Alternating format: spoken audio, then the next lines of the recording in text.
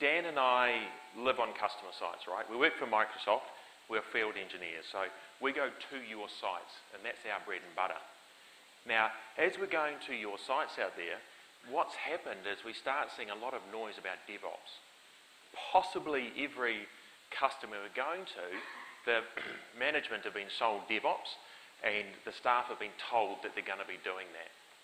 And in fact, I know one of the customers out there had their job title renamed to be DevOps, and that person's got no idea what that actually means. Yeah. Absolutely. And we're seeing that, we visit a lot of customers now, and I come from a developer background, but I'm visiting more and more infrastructure teams, and we just thought we'd do one from the IT pros perspective. But I mean, some of you would have been to 2 or 3 DevOps talks. Did anyone go to Donovan's Zero to DevOps yesterday? Yeah, amazing. So we're going to do a similar thing today, but we'll take it from a slightly different perspective. And Neil Peterson's stuff, who's been to his sessions? Great sessions. Oh, that's good, because the demos we're doing kind of repeat a little bit what he said, so that's really quite handy. All right, so that's where we're coming from. Now, what we've done is DevOps is about a journey. That's my way of looking at it, right? Yeah. And so part of a fair whack of the content of this is the journey that I've gone through. And we've put in the tools that you guys are going to have to learn as IT pros to get into this space. All right. Oh, start the timer. All right, groovy. So, first things first. When Dan and I came together, we had a lot of discussions about this stuff. And we tried to just articulate out where each side of the fence was. And really there is a fence between the two in the current/old school way of thinking about things. And so for IT pros, I just went and listed out a bunch of reasons, about a bunch of bit of feedback from you guys, because we canvassed you guys, we got some feedback, we put the reasons in, and we called them out. Right? And it's kind of standard stuff, we're not going to talk to each point, but the general gist is that as IT pros, you're doing all this stuff, and there's a lot of stuff to do. There's more stuff than you can possibly do. And so, if we cut to the chase a little bit, it's really hard to build the stuff, and build it fast enough, and patch the stuff, and keep it compliant for security, and all of that stuff. Right? And so, if we're honest between us, there's a little bit of a perception that IT pros are being seen as a bit of a blocker. We're just not fast enough. Even if you work 80 to 100 hours a week, you still couldn't get through your backlog. All right? So that's kind of where we're at the minute. Yeah, and from a development side, very similar. All teams I see are really busy. I think there's very few, or any of us really, who've got a lot of spare time on their hands. Right? We're all working really, really hard, keeping the wheels on, delivering software and delivering value. And I think, we often are looking. The question I get a lot is, why do things take so long? How can we speed things up? And 6 weeks to provision a VM sometimes. That time to provision is not uncommon from some of the sites we see. Clearly, there's no single team, I don't think, that you could blame for that. I think that's more about changing the culture and getting more to moving things faster. And imagine what could happen if we could get that time to provision right down. And I think DevOps culture is a lot about that, and that's one of the key things we want to talk about today. So when we go to sites, we visit a lot of customers. So I can see quite a few friends and people that I've met in the room from different customers. And sometimes I don't want to be too much of a downer, but sometimes we see siloed teams. I think is a really good example where you've got a development and test organisation, and then you've got your infrastructure organisation. They can be quite separate. They can look like 2 different organisations sometimes. And what you really want to do with the DevOps culture, of course, is get those teams closer together. From the dev side, not all developers are the best at understanding compliance, really going deep on ISO or on PCI DSS, and sometimes we really want to bring them along on the journey for that. So I personally think that's a way that the dev side of the equation can improve. And those are the sort of hallmarks we see when we see organisations. I think we're either ready to start that DevOps journey or should be looking at it very seriously. Yeah, exactly. So pretty much nothing's going to change if nothing changes. So management have been sold this DevOps thing, they want to do stuff differently, and they're looking towards what this movement is. So what is DevOps? Any ideas, Ken? Lots. Well, you get this question, you know, every team that I visit, what is DevOps? And the problem is it's become a bit of a buzzword, right? I mean, you know, it's become a marketing term, it's a product. Some vendors will try and sell you DevOps, or sell you a tool that does all the DevOps. And, you know, if you've been to Donovan's talk, where you saw the keynote, you know, he talks about DevOps being the union of people, process, and products to deliver value to our end users. And I think that's a really, really good description. But there's another key thing for me, a really good hallmark of DevOps. Next slide.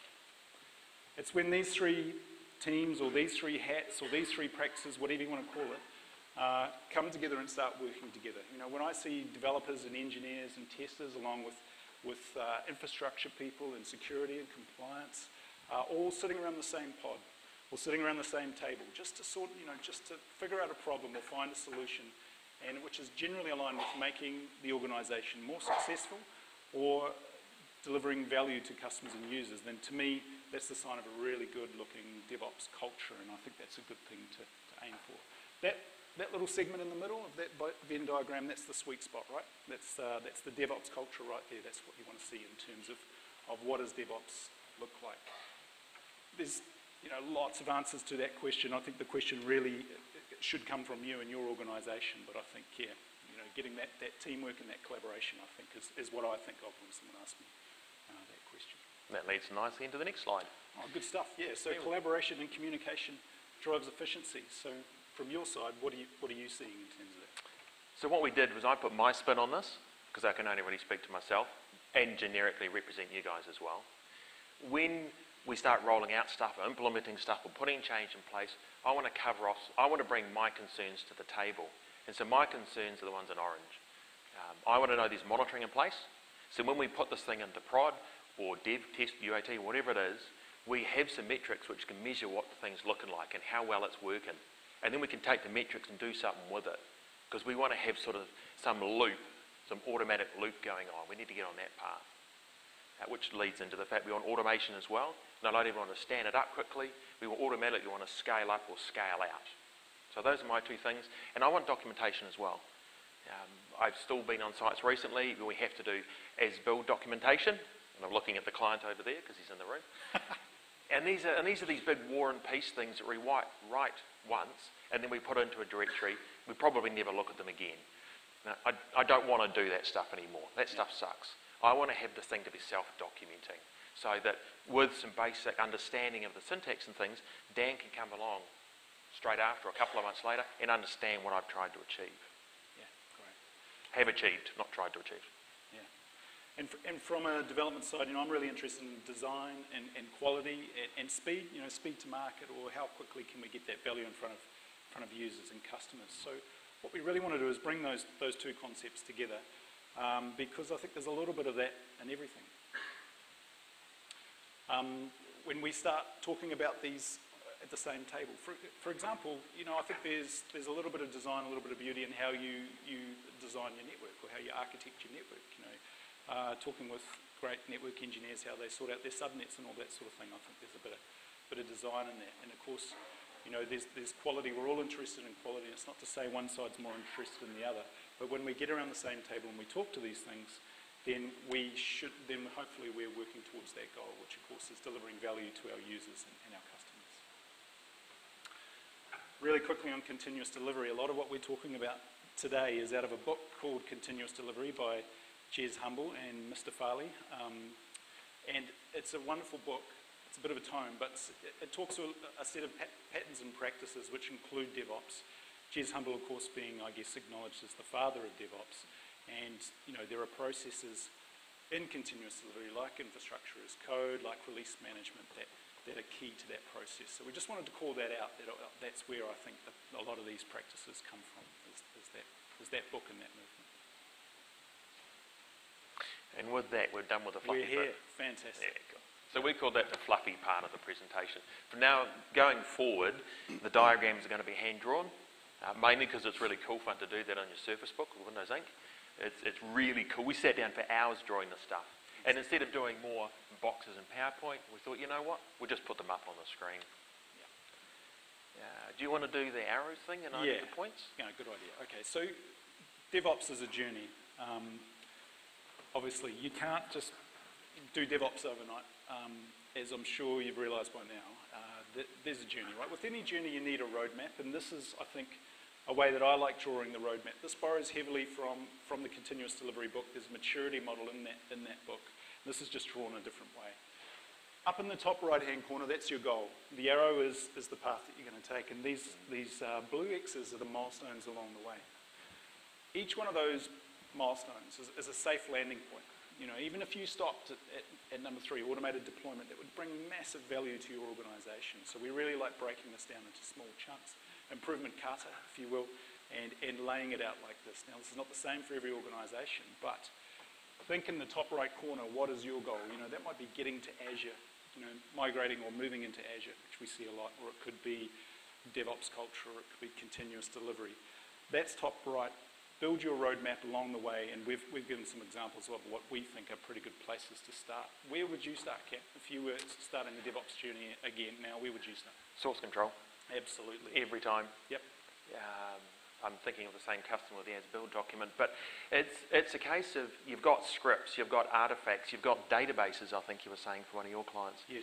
You want to take that stuff and check it in somewhere that you can keep a track of it. You know, this doesn't have to be complicated. You can use TFS, you can use Git, you can use whatever technology you want, but you want to get this stuff and check it into a place so that you can make sure you've got it in a central place. There's not lots of old versions of scripts lying around the show, and that you can keep track of stuff, and you can press the blame button and see who changed what. So I would start with source control. Fantastic. Continuous integration, it's a great practice. It ticks some compliance boxes as well. Auditing, it's evidence. A good source control system will use a cryptographic technique to make sure that you know exactly who made that change, when they changed it, and exactly what was changed. So that's a really good practice. If we move up the roadmap a little bit, let's talk about infrastructure as code.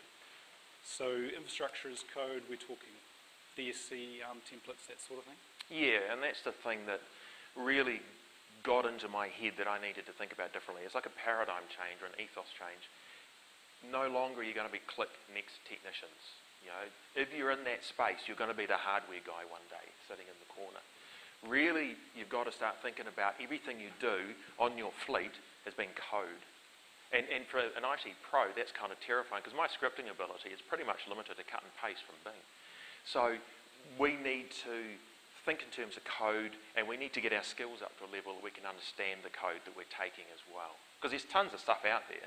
You know, you don't have to start from scratch, but you need to piece it together intelligently and understand it. So infrastructure as a code for me was a massive thing. Yeah, we're going to demonstrate quite a bit of that today.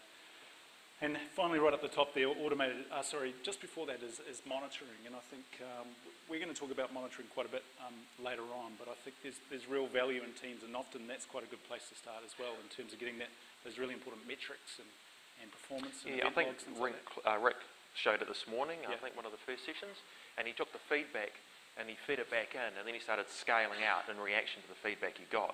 So I think it was 1.5 seconds for a thing happened, he built some more machines out.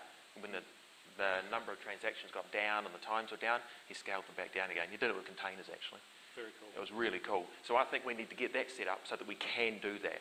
Now, we're not doing that as part of this demo, purely because we had to keep a tight focus on things. But I think you need to set it up so you can do that going forward. Cool. And look, we're just calling out a few tools as well. Obviously, Visual Studio Team Services, that's what we're going to do our demonstration in today, which covers a lot of these practices. Operations Management Suite, we have a quick look at that? Yes. Yeah, great. And Windows Server 2016, which is a very exciting release, just gone into GA, and we're going to choose that for our demo as well. So those are the tools we think are relating to this roadmap. Okay, so when we're thinking about our demo, we really wanted to make this feel a little bit like Dev and Ops. You know, when Dev met Ops, and we've got an application that we want to deploy. And it's a ticketing application, very simple, it's got an API. Yep. So the API is written in ASP.NET. It's a web API project, and we're going to deploy that into a Windows Server core container. And the web front end talks to the API, and that's going to be deployed in a Nano Server container because it's running Node.js. Now, what do you know about configuring Node.js in a server environment here? Okay? Not much. Slim to none? Not much. Cool. So what we thought we would do is we would actually use the container. So the container, of course, is Docker containers. These have just landed on Windows Server 2016. This is in GA now. And we're going to, because I know how to set up a Node web server, I'm going to do that inside the container. And then what I'm going to do is I'm going to package that up, and where our process is going to package that up. And then Cam, how about you just plug in the services that we need, all right? So I need a bit of power, that's right, and some networking. Yep. And also some storage. So I'd really like a SQL database. So why don't we do that in Azure SQL DB? Perfect. Cool. But notice all of this is running on Windows Server 2016. Now, of course, we're going to do our VM in Azure, but this, most of this will run on premises. Most of the demo that we're going to show will run on premises as well. Yeah, exactly. And that was kind of the barrier we had between the two.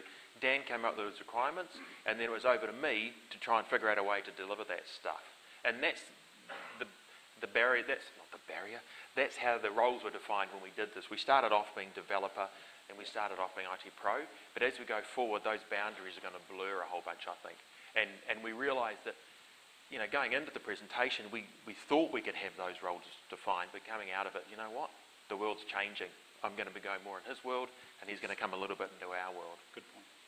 So we decided we want to use Azure-based, because it's easy to demo. You can stand the whole thing up. So we're going to use Azure, which is really cool.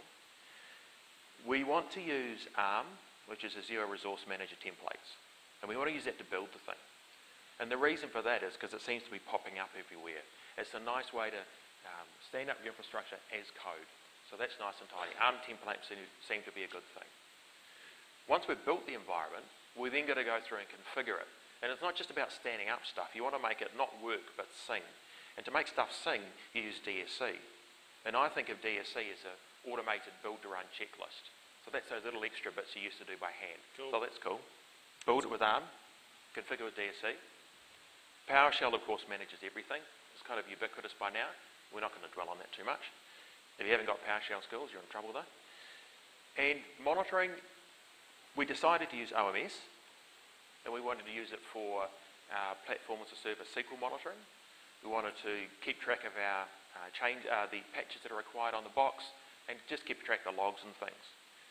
And then about a week and a half or 2 weeks ago, we released Azure Monitor, so that turned up. So we thought we'll chuck that in the mix as well.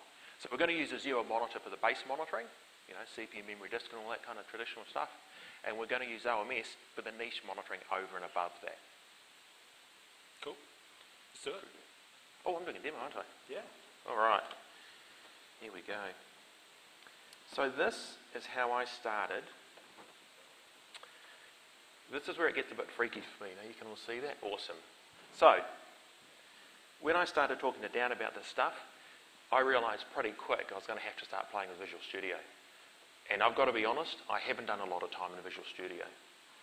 In fact, when I went to their website, went to visualstudio.com, I thought I'll download Visual Studio, and there's like 5 or 6 flavours of the thing. It's just ridiculous. So I downloaded Community, started to keep it simple. Now, there is a caveat for licensing and things, isn't there? It's fine. I mean, most of you in this room, I suspect, are either MSDN subscribers or Visual Studio subscribers. If you're not, then, yeah, you can use Community to play around in. It's fine for trials and training and things like that. But, yeah, most of you will be subscribers, and therefore you can either install the full product, either Pro or Enterprise, or you could just spin up the VM. So like Donovan said, there's a great Visual Studio VM in Azure, which you can use your free Azure credits to spin up, and that's a fully loaded VM environment just sitting there ready to go. Run it as a DS2 or a DS3, and then you're basically where Callum is right now with an installed version of Visual Studio. So that's really convenient. Awesome. So I talked to Dan. So Dan is my DevOps mentor. Oh, that's the tip, by the way. As you go through your DevOps journey, all of you, IT pro or not, I think you need to get yourself a mentor. That would be my biggest tip of the day. When we did this project, I didn't realise the learning curve and the time span I had. It's not one of these gentle things. It's a bit like that for the learning curve. So you need someone to guide you through things a little bit. So he let me play, and then he gently corrected me onto the right path in a very nice way. I think you've been quite humble there. I appreciate it. So what we're doing, we're going to go into Visual Studio, and we're going to create a new project. Now, Neil Peterson showed this the other day. All I wanted to do was after you read a couple of books and you read the papers and things, you kind of want to get your hands dirty. So we're just simply going to create an Azure resource group. We're going to keep it nice and simple. Once we've got into the beast, once we've got into that part, we get a screen pop up and it's got all these options that we can choose from. Now, I don't actually care particularly what I choose, I just want to get my hands dirty. So I like the idea of VMs and a load balancer, because I figure there's a fair chance someone's going to ask me to deliver that one day. Yeah. So this is Azure Resource Group template. It's in Visual Studio if you install the Azure SDK. And you just need a fairly recent version of this, and I just discovered this a few weeks ago, and it's fantastic. It's something we discovered 2 days ago, I think it was, for me anyway, was this JSON outline here. So that's really quite handy, and Neil demoed it yesterday. Surprise. Visual Studio is an awesome beast, but it's a big thing. So, now I need to zoom that. Groovy. So we've got and created this thing. A couple of main files get created, right? We're going to do a bit of a whistle-stop tour because there's a whole hour session you can listen to if you need to, but you've got your parameters file, and they're your pre-populated answers. So you've got a script coming up you're going to see in a second, but the parameters file just goes and puts some answers in, and as you supply stuff into the script, you can save it in there and pass it back. So it's just a nice way of making your testing easy with pre-populated answers. But the main beast of all of this is your template file. Is it easy? Now this is the beast that does all the work for you. It's kind of obvious, some parts of it. The first two parts, you've got variables. We're just to declare once and use them all throughout the script kind of stuff. No great shakes there. We've got a whole bunch of stuff. You start putting in image names and network information and all of that. Dead simple, not going to talk about it. You've got parameters, that's the stuff that gets passed into the script. Again, dead simple, we're not going to talk about it particularly. When you run this thing, you get prompted for that information. If you choose to save it, it saves it off into that parameters file on the side over here. So that's all cool, nice and easy. In the resources up here, this is where all the information starts. This is where the work really starts happening. You've got some stuff that gets created that you need to have as part of your Azure resource group creation, and that's those bits up there. For those of you that don't know, an Azure resource group is just basically a collection of stuff inside Azure. All right? When I stand up a sandpit, I create a resource group, and I put my server and my database and all sorts of junk in there. So I just think of it as a bit of a collection. As I go through and I develop my code, I stand up another one and another one and another one, I just rip them down. As you get a bit more mature, you can then just go and do deltas on existing ones. But for testing purposes, I kept it simple. The main bits here, for this particular one here, is the load balancer. Now, for the most part, I cut and paste from Azure Quick Start templates when I was playing with stuff. That's how I got onto this thing, right? Got the template from this, so I did this, and then I wanted to put more functionality in, so I just went and found stuff off the internet, which is really, really cool. It's a nice, easy way to do stuff. And there's a huge library, isn't there?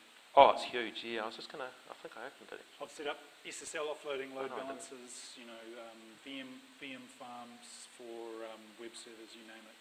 There's a lot of pad stuff as well, so, for websites plus SQL servers, pretty much if it's been done, someone's checked in a version of this code that you can go and use. It's very cool. It's very, very neat stuff. And of course the benefit of this is you can go and get the code, stand up your environment, have a play and rip it down again. Just be careful if you leave it running all the time, you'll pay for it. If you want to keep on top of your costs, just rip it down afterwards. Groovy.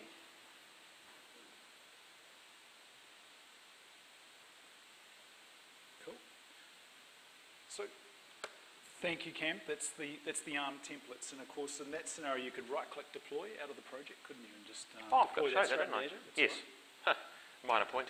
That's the right-click deploy scenario, right? Very uncool in DevOps. The hipsters will kill you if you do that, but it's a good way to test those environments and actually, see if your ARM templates are working really quickly. What we're going to do now is we're going to get one of those ARM templates and we're going to put it into a continuous delivery pipeline, as in a lot of the books, but also as we're going to demonstrate in team services. So here's our pipeline. Starting. Oh, thank you, sir. It's on the. Oh, geez, mine. I'll come over here. Okay. Yeah, hit the pen thing though. All right, so we're going to start here.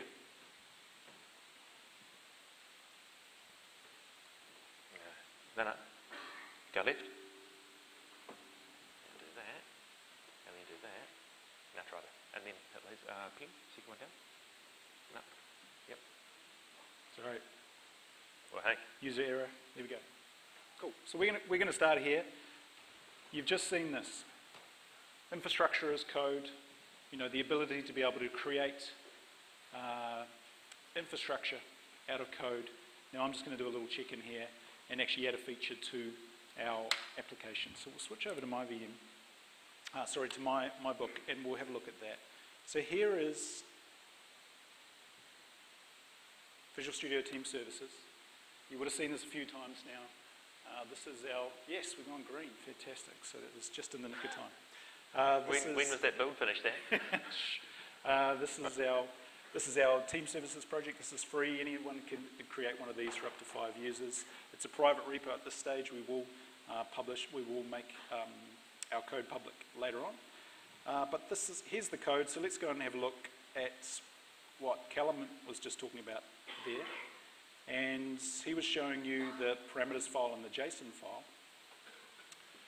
Here's that same JSON file. It's not the one he was working on, obviously, but here's a very similar thing inside Visual Studio Team Services, and I'm looking at it through the web editor now, right? So I could do this in Visual Studio, but I can very quickly go in and have a look at that. What I can also look at is the history. And I guess a lot of this talk is about collaboration. And I just wanted to demonstrate that when we go and look at the code and look at, especially if I go into this area of the repo here, I can look at history.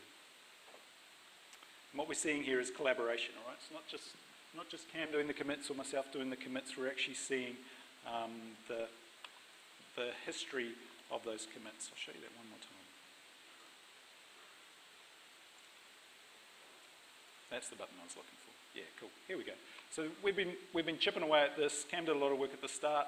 I came and have added bits and pieces, and this is really DevOps to me. Is if you've got a tool like this that's transparent, I can see the changes that Callum's made. He can see the changes that I made. I screwed it up at one point. He was able to go and blame it, see that I'd set the wrong priority on a firewall rule, and vice versa. So really good collaboration there. And in here, of course, we've got the application code as well. So our app code is sitting right next to the infrastructure as code. So if I go into a controller, this is in the API. I've got a little health controller here that reports on the health of this service. So I can point a load balancer at it and it'll report on its health. It just returns status is okay or whatever. It also returns a hard-coded version string there. This is just for the demo. And what I'm going to do is I'm just going to bump that version.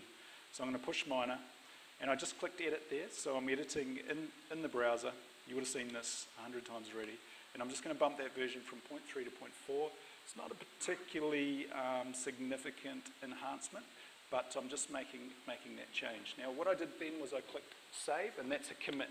This is source control. So I've now committed that change with a comment saying this is what I changed, and also we'll see the history and the diff and that sort of thing. Now, what that's done is it has kicked off this process here. Okay, so we've just kicked that off. No, that's your pin. Kick this off here. It's continuous integration. As soon as I commit, or if Cam was to commit his infrastructure, then we've just kicked off another build. And it'll run some tests, and then out of that we'll get a package. So the cool thing about a package is it's like a zip file. It's like a collection of all the files and the zip. All the files and the zip and that sort of thing that you need to deploy that application. So if you do deploy applications as an infrastructure person, then you'll be used to getting a drop folder or a zip file or something like that, and you go and drop that into the bin folder or whatever you do. This is exactly the same thing. At the end of this build process, we will deploy a package. It's basically a zip file. It's got every single thing we need in it to successfully deploy the application. And if you've got one of those, you're winning, because then you can use a standard deployment process like web deploy. We're going to use Docker, things like that, to go and deploy your code. So let's have a look and see what that looks like. So if I go into build and release, go and have a look at my build. So there's a really great CI hub inside VSTS. We can see our builds in progress because I just made that change. It was triggered by that guy. And this is running now, so it's doing all of that. It only takes a few seconds. And I'll just jump in and we'll look at the edit part of this. Now, oops, sorry, my bad.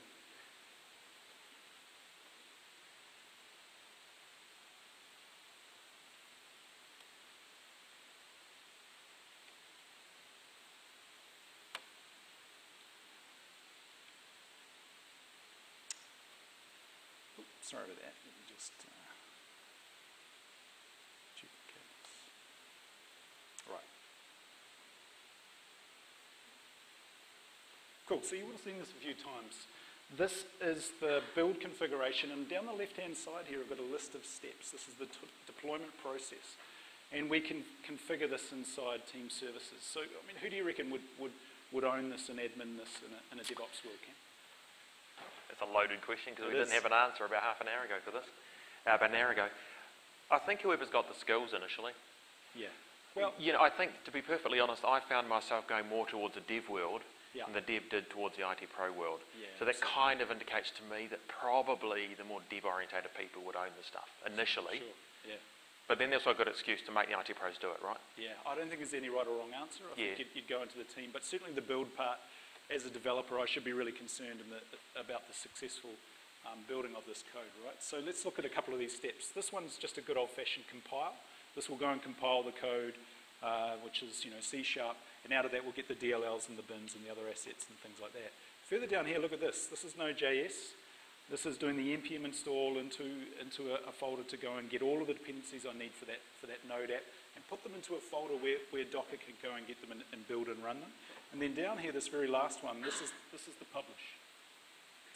So this is doing the actual publish into an artifacts folder or a drop folder. So artifacts is a key concept in team services, just like TeamCity, just like Jenkins, where at the end of your build you have a package, and these are the artifacts. So that's what we're doing with this step. Now the cool thing about that is then we can take that and we can roll with it into the next stage, which is that deployment and the release process. So let's have a look at that.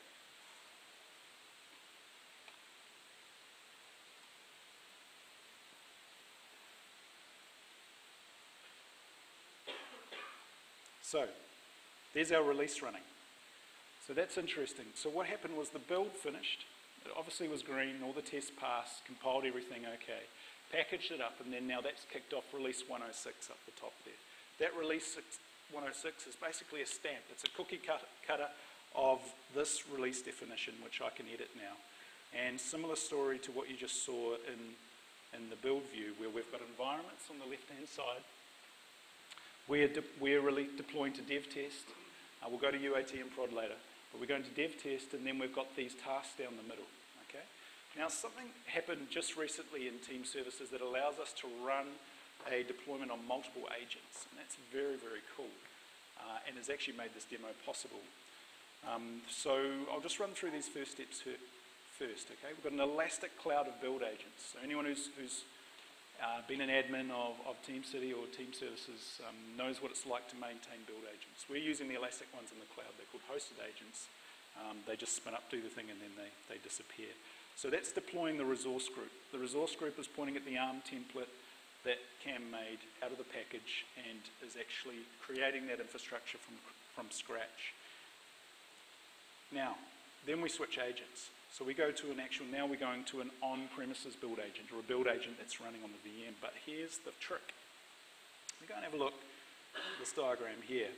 And remember, we're talking about this. We want to create a Windows Server 2016, and we want to put 2 containers on it. Now, the containers are run by the Docker service.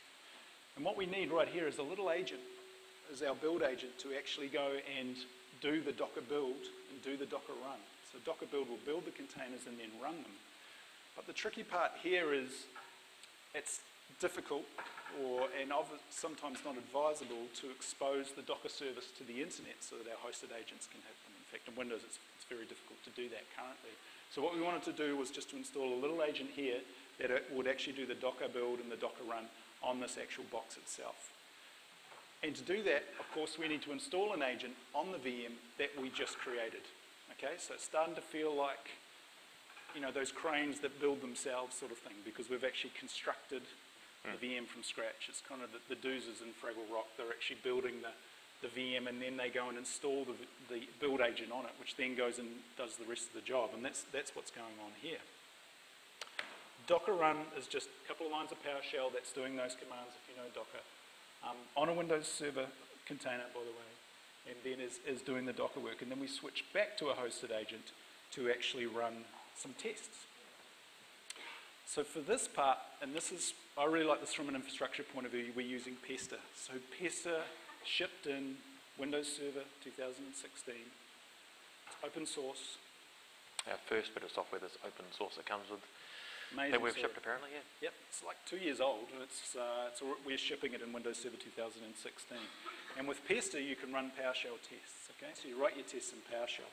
So we'll show you what that looks like. Let's go and find a file here. Here they are. Cool. So this is my scripts folder. This is where my PowerShell is.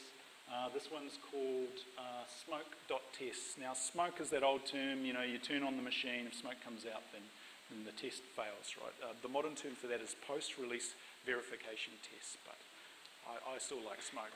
Yeah. So I call it smoke tests. Now, have a look at this. This is all PowerShell, by the way. This is what Pester gets you in PowerShell 5, or you can install it into PowerShell 4.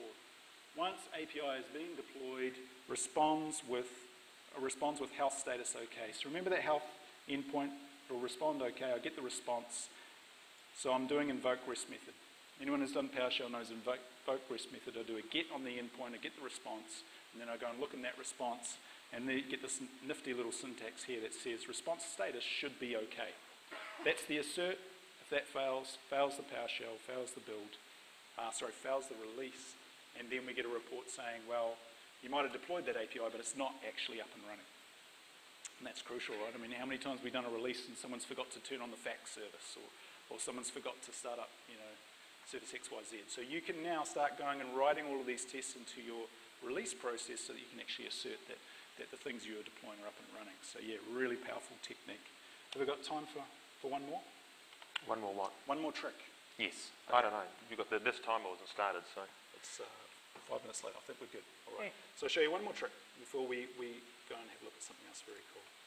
So we go into releases. We've done our release configuration, and Cam and I have sweated over this for how long? This demo? Yeah. Honestly? A couple of months. A couple of months to get to this point, to get to dev test. And that's hours and hours of figuring all this stuff out, getting it to work and that sort of thing. But we got to dev test, so yay, we've shipped. That release will go green, and we're good. Now, should we go to UAT? Yes. So the more realistic scenario is once you've gone to test, you want to go to UAT, and then of course after that you want to go to prod. But you can't just ship straight to UAT, or most organisations can't. You need some sort of change control or approvals process in the middle. So let's just see what that looks like. So what we can do is we can clone this environment. So it took us, 40 hours or 4 weeks or months or something like that. Yeah. Let's see how long it takes us to build UAT. So first of all, I'll set up my approvers. Cam, you love change control, don't you? I do. It really makes me happy. You're all over it. All right, so I'll put you in as my change control committee head. And what this is doing is it's saying send an email to Cam when the dev test deployment succeeds, and ask him when it's okay to deploy that same build to UAT. So I click create, and that's exactly what will happen. And now I double click, I'll just rename this to UAT. Cool, and you can stop the stopwatch. How long was that? Because that's UAT. We run that build, it takes about 15 minutes. Yeah. And that will now take that stamp out that exact same infrastructure and deploy that version, that package of the infrastructure onto UAT, and obviously the next step's prod as well. So yeah, very cool, very powerful.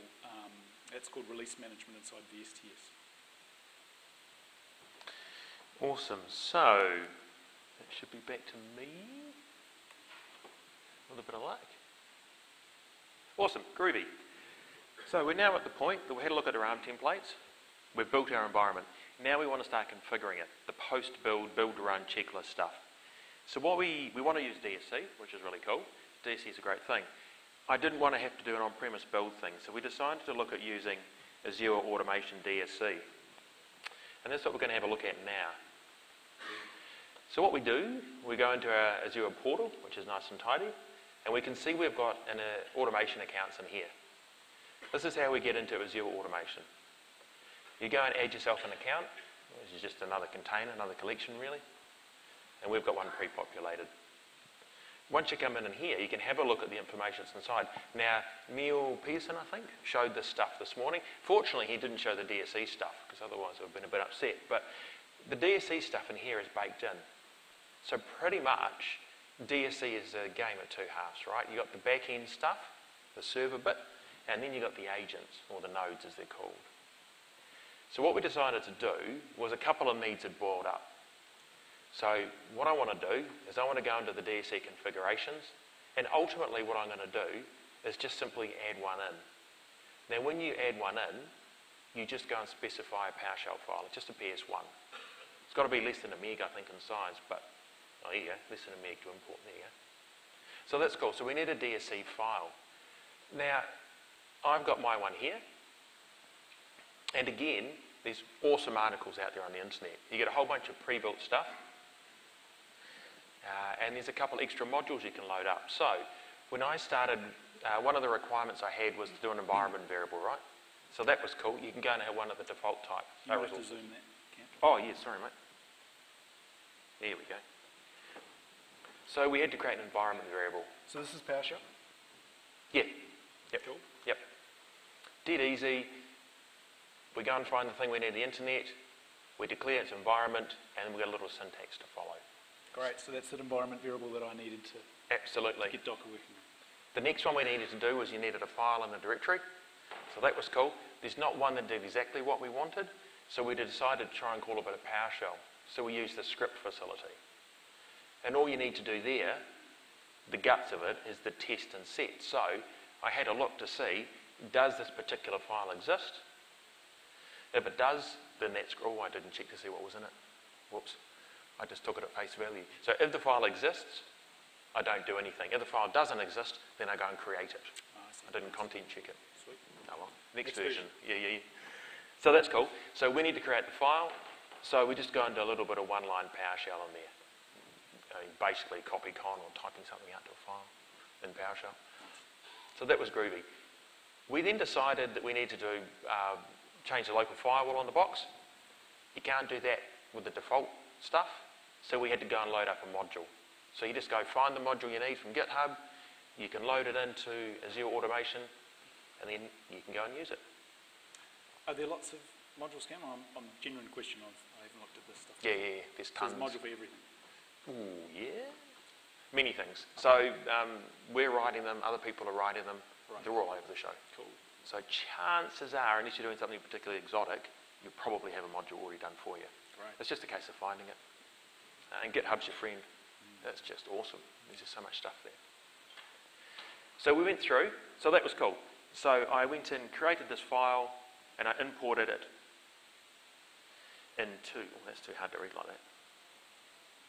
I imported it into DSE, which is nice and tidy and easy.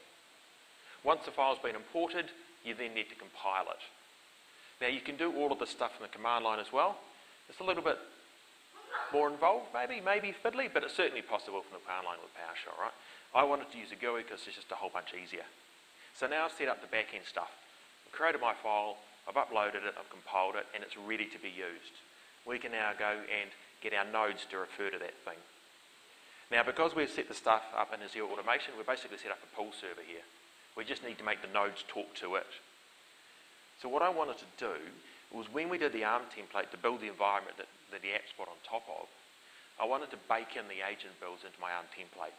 So pretty much my ARM template builds a server, commissions a Azure SQL DB, not PadSQL as we say, and I baked in 4 agents. One for OMS, one for the VM agent itself, the DSE extension, and something else which alludes me right now. So I baked those agents into it, which is really nice and tidy and nice and easy. So when, I should show that actually. So when the environment's built, it automatically connects in. Now I'm going to have to go and open up my stuff. How much time we got, Dan? We're good. Are we cool? Yeah. 10 minutes. Oh, groovy. Okay, we'll just quickly show it then. Groovy. So here's my template. So it started getting a bit big, to be honest, by this point. And one of the things we'd like to do in the next version is maybe split it out a little bit. I think we could be a bit more modular in what we do. But like any of these things, how you do it the first time is not how you're going to do it the second time. You're always learning on the job. If we scroll down the bottom, we can have a look. Have a look at my DSC. Yeah, I've got to find it first. Oh, there we go, it's right in front of me. Cool. So, here we go. And here's some of the DSC stuff starting in. So I come up to, yeah, there we go. So the VM extension for DSC, which is really cool. You come down, you've got your API version. Most of the stuff you can just find out there. I'll show you the web page in a second, which gives you all the information. And by and large, I think I actually just used what was off of Zero Quick Start templates from memory and took it across. All we needed to really do was specify the parameters which specified our configuration name. And that was about it. So we've got the stuff baked into the ARM template, we poke the configuration name in. When this goes through, it picks it up and it applies it on the boxes. So now every time Dan does a build, it's automatically applied. So the VMs are nodes that are registering? Yep. Cool. Yep. That's and awesome. if you have a look, hang on. If we have a look in here, and I'll zoom that in a second probably. Oh, you can kind of see the point. If you have a look, you can see all our lab attempts in here. We've got all sorts of junk left over. We didn't get a chance to clean it up. Oh, there we go. I've got children. Jigglypuff. Yeah. Unresponsive. Yeah, and apparently there's good Pokemon here as well. But anyway, so these all self-register in here. Cool. And then you can check their compliance, and you can have a look, and we can see that every 15, there's two on that, every 15 minutes, we just make sure that whatever Dan wants on those boxes is put back in place. And we tested it, and we started deleting files, and they get recreated and all that sort of stuff. So your servers are automatically done, and there's no drift. Awesome. So that's the DSC thing. The other thing we wanted to do as well was the monitoring, which is a passion of mine. I've come from a monitoring background, and we want to use OMS. Oh, actually, I should backtrack, actually. By default, when we build the VMs, we've got Azure Monitor. Now, this turned up about a week and a half ago. It was a bit of a surprise to myself, because all of a sudden we had a monitoring thing there. Okay. What this will do is a whole bunch of nice default stuff for you. It can go and monitor all the activity on your subscription, which is kind of nice. It keeps it across things, what's changing and so on. But the thing that I wanted it for was just the metrics. I just wanted to keep it simple. So let's go look at demo 2. I'm hoping it still exists. Cool, groovy.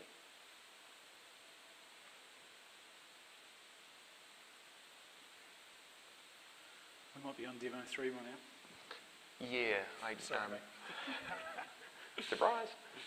All right, so we've got a couple of base metrics, nothing heavy, but you can see that we start getting a really unused server, which probably means I'm paying too much for it, to be honest. Really basic metrics, nothing heavy. All we want to do is the basic stuff. If you want more, you can turn on diagnostics, and you start getting a ton of information. You start getting .NET things and all that sort of stuff. I didn't turn it on here because it can take a second or two to load, and I didn't want to demo that. But if you were going to do it, I'd probably be quite smart and pick out metrics which actually relate to what you're doing. Yeah. I think scattergun monitoring is a bit stupid. Did demo 3 show up? Oh, we can have a look. That's the one we just did. Yeah, but when you say just, it's like, how old? It's going to hit that endpoint. Oh, there you go. So what do we got? There we go. Oh, there you go. That proves it works, doesn't it? That's the app that we just deployed. Alrighty, so that's cool. So that's our base metrics. Glad to see it came through for you. The other thing we wanted to do was OMS as well. And we used OMS for some niche monitoring, right? Where do I put it? Up here. So OMS is awesome. All we did was set up a workspace ahead of time, and we put the solution packs in. So with OMS, you set up your workspace, you pick your solution packs for the type of things you want to monitor, and then that's all you do there. And you connect the agents in, which is nice and tidy. Very cool. We've got a couple of minutes left, I'm guessing. So the main thing that I wanted to play with was we've got an Azure SQL database in there, It's PaaS, Platform as a Service. I just wanted to make sure we had some metrics for the thing. So it turns out, good old Azure gets releasing stuff every 3 weeks. This got released maybe 3 weeks ago as well. So we can now use OMS to do the SQL monitoring for the PaaS, which is really cool. Now there's barely anything in our system and it's barely doing anything, but that's cool. As we scale it out or scale it up, I've got that monitoring baked in, which is what I'm really keen on. I'm not going to go into these things in detail now. I want to keep track of my logs, particularly my security logs, particularly people trying to do bad things to my system. I want to keep track of patches that I'm missing so that I can put them on the beast. And the idea was to do the container monitoring here as well, but unfortunately I don't think it quite works in the way we wanted it to. But I put it there as a placeholder for the future because it might come through. We probably didn't get that far in our research, to be fair, but I have seen some agents for that. But, yeah, that's the thing. It's moving so quickly. Yeah, it is. And if you're not careful, you try to boil the ocean for your demo. So we're just trying to keep it simple. Okay. All right, so I think we should probably jump back to the PowerPoint there. Yeah, great. And get a bit of a Can I wriggle just on. quickly show off the deployed app? Is that all right? Yeah. So just to prove that we did actually deploy something just then, so if you remember, we bumped that version number to 1.0.4. So there's that health endpoint. It's /API/health on port 5000. That's the VM that we dynamically deployed to, so provisioned and deployed to it at that time. There's also just a hello world. That's the HTML endpoint. So yeah, that release ran just in the background while we were talking there. Nice. Thank you. All right. 6 is me. Oh, actually, outcomes. Outcomes. Quickly. So that's pretty much the end of our talk. We've got a few minutes for questions, I believe, but we just really wanted to go over again just a bit of a recap in terms of where we see those great outcomes for DevOps culture, and we sort of split our talk into 2 parts. One's about the culture, the other part's clearly about the tools and the processes and the things that you can do. Hopefully you'll see what we've demonstrated is transferable. It can transfer onto on-premises, other server versions, into Azure, however you want to use it. But what we're really driving towards, and I think our favourite outcomes out of all this, are the shorter cycle times. How quickly can we get value to customers and users? How can we get a shared understanding of compliance and risk? There's another great thing you just skipped over there, the activity logs. The activity log is the activity of every single change that's been made to that environment. And you can also show changes inside the VMs as well. So that's ticking a couple of audit boxes there for compliance. And what we're really driving towards, of course, is reliable, low-risk releases. We shouldn't have to be staying awake at night, either worrying about a release or responding to it when it goes wrong. So yeah, those are our favourite outcomes that we like out of a DevOps culture. Groovy. Right, last slide. We just wanted to give you some information to go away with. For the IT pros out there, this stuff, for the developers as well, it's the beginning of a journey, and it's really handy to get some getting started information. It's all freely available. It's just kind of my notes, frankly, that I got as I went through. I'm pretty sure the slide deck will be made available. Yes, absolutely. If it's not, they can always ping Dan or I. Yeah. It's just our names at the beginning of the thing. You can just ping us. I'm just callum.lie@microsoft.com. You're Daniel Mine's a Larson? bit weird. It's Delars You're Delars. at Microsoft.com, which is a bit embarrassing, but you can tweet me at Daniel Larson NZ. And yeah, if you want source code, we're happy to share that. At some stage, we'll put it on a public repo, probably GitHub. So yeah, just let us know if there's anything you want, if you have any questions at all. I think we've got time for a couple of questions now, actually. If anyone would like to ask one. Yes, sir.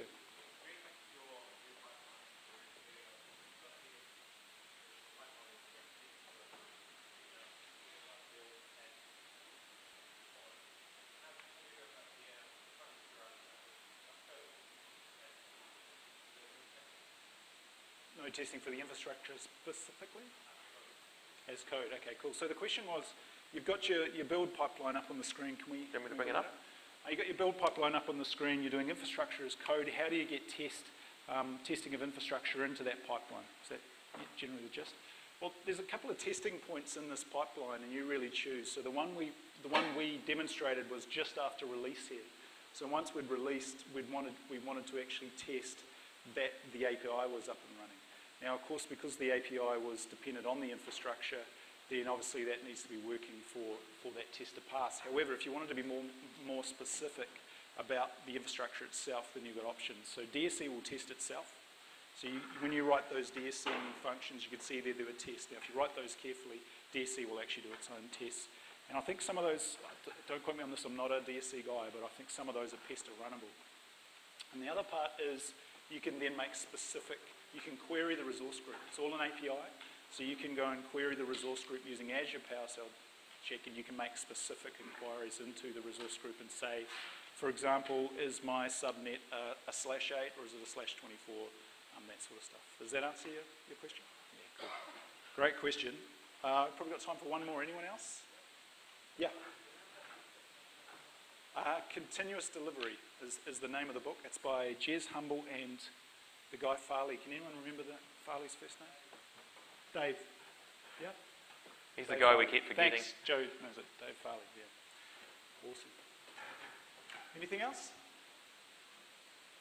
Awesome. Thanks, everyone, for listening. Awesome.